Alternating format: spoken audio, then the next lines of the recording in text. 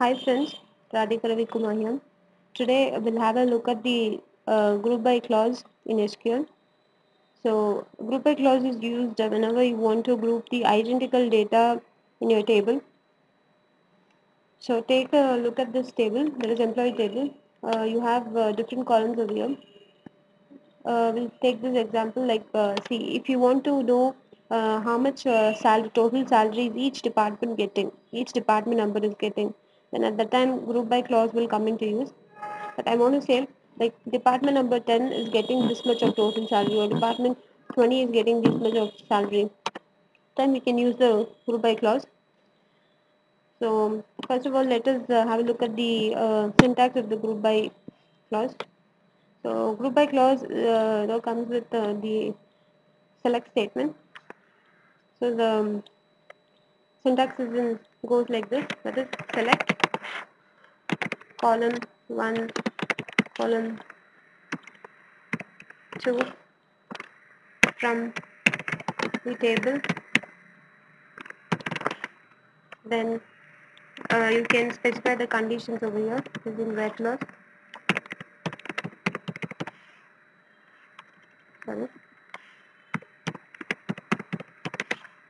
Okay. Then comes the group by clause.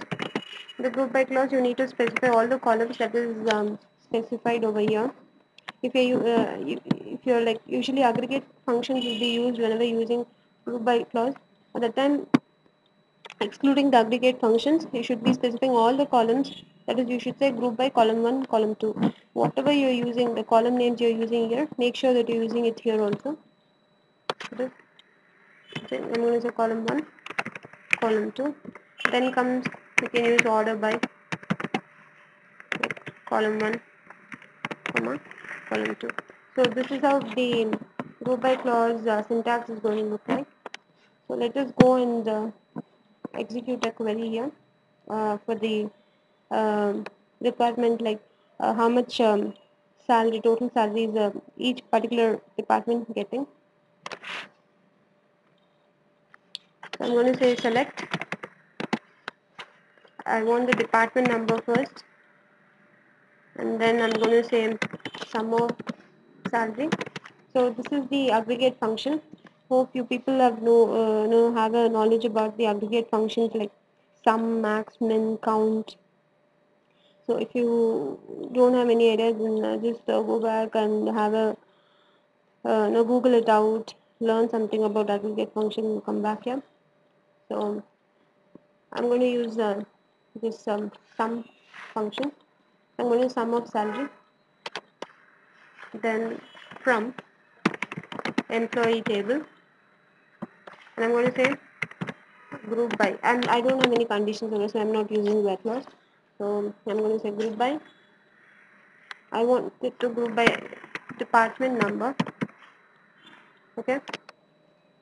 So if I execute this query, you can see that you can see that department number 30, the total salary is 9,400, and department number 20 is getting almost 10,875. So the the sum is being splitted in such a way that you are able to see how much amount of salary is each department getting. So now, if I want to put some condition for this sum of cell, like if I want to say, I want to know, I want to display the rows only where the salary, the sum of salary is like above 9,000, and remaining like I don't want the department 10 to get displayed, that is having just 8,150. At that time, you cannot usually whenever you want to specify conditions, you use your where clause, right?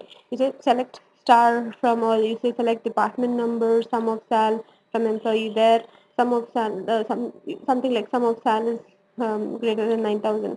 Here, when you know that sum of sal is an aggregate function, so whenever you are going to specify some condition based on the aggregate function, at that time this where clause will not come into use. At the time only this having, usually group by will come along with having. Okay, see you can see how I'm going to specify the condition over here. I'm going to say from employee and I'm going to say group by department number. Then I'm going to say having sum of sal should be greater than 9,000. Having is used only when the aggregate functions based conditions are used. Okay, so you can say the department number 10 is rolled out, and only this department number 20 and 30 is getting is showed because we have put a condition that sum of sal should be greater than 9,000. So hope you people have understood about group by and having clause. If you still have some queries, then let me know. Just write it down below this video, and surely I'll get back to you soon as possible. And please do subscribe and like my videos. And thank you for watching.